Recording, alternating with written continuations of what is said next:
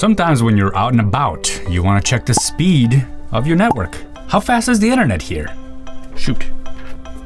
You want to see my screen, don't you? Normally, I would go to the website, Google for speed test. You can even run a speed test inside Google now. There we go. I got my internet speed. This is the download speed, and there's the upload speed. So if my videos are late, you know why. Not because I'm lazy. This is gonna be a baseline, all right? This is what I'm used to.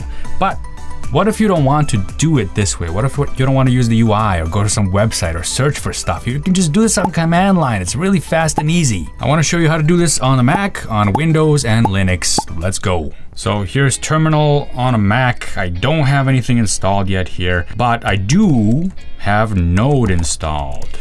So Node is a requirement because we're gonna use an npm package. npm is Node Package Manager. This is gonna be a package that you can run. You'll see. Oh, if you don't know how to install Node on a Mac, I got a video. I'll link to it down below. So we go npm install. You can do install, or you can just do I if you're really lazy. -G is global, and command or the CLI is called speed test. Boom.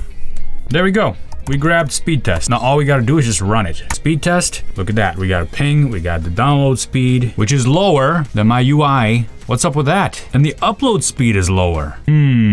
This is the real reason why my videos are late. 633 down, 348 up. Pretty different than the UI numbers I got. Suspicious. All right, let's check out Linux and Windows too. I got Linux and Windows running on the same Mac using parallels. So here's Windows. By the way, you can configure all the hardware for Windows and your virtual machines in general. Linux, Windows. And one of the things you can configure is network. So this is using the shared network, or you can do network address translation, you can do host only, all these other stuff you can do with your network to isolate the virtual machine. But right now it's just using the shared network. So same IP address. Now on Windows, I also have Node installed, and therefore I get npm. When you install Node, you get npm for free. So it's the same process. npm install -g speed test. Okay, I've already done that, so it's already there. Let's check it out. Speed test.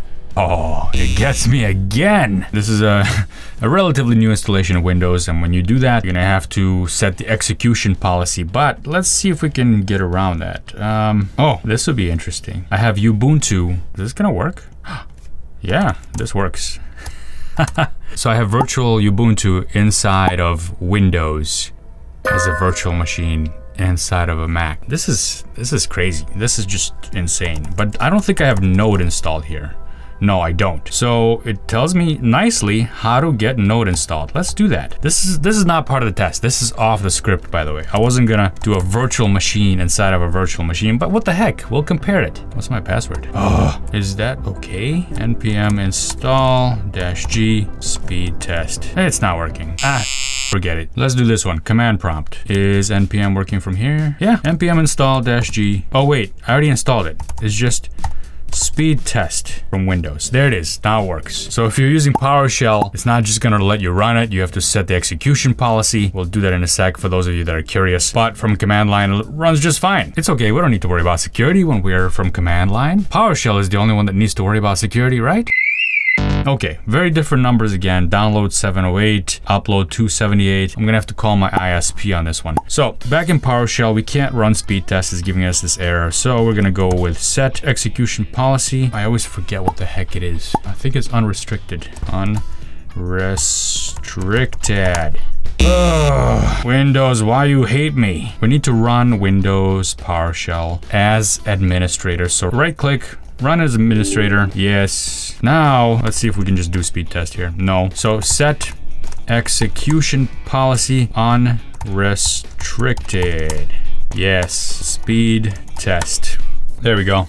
Hoops. My numbers are even lower on this one. I don't know what's going on here. This is just making me very sad. 651, 267. Now, let's go to Ubuntu. This is another virtual machine I got running here, and I do have Node installed. Do I have Node installed? I don't have Node installed. Okay, so for Linux, you don't have to have Node installed. You can install Node and do the same thing I just did, but here's a different thing you can do for Linux. In other words, you don't need Node. You can just install the app directly, the CLI directly, and that's sudo apt install speed test CLI. I already did that. Then you just run speed test from the command line, and there it goes. Boom, download 652, upload 597. I'm still kind of curious though. What if I go directly to the speedtest website? Speedtest.net here. I'm gonna do it from this UI and see if this gives me any different results than Google. So this is pretty high, this is decent. Although I'm paying for 1 gig up and 1 gig down, so they're kind of skimming off the top, if you ask me. So my upload speed is nearing 1000. It's pretty close, 936, 937. Why is it that the CLI is giving me such a difference? Let's do that again here from the command line. Huge difference there. Don't ask me. I'm just here to show you the tool, what's going on under the hood. Maybe somebody in the comments knows. If you do know, be kind enough to leave a comment down below to explain this mysterious phenomenon. But now you have a command line tool to find out, hey,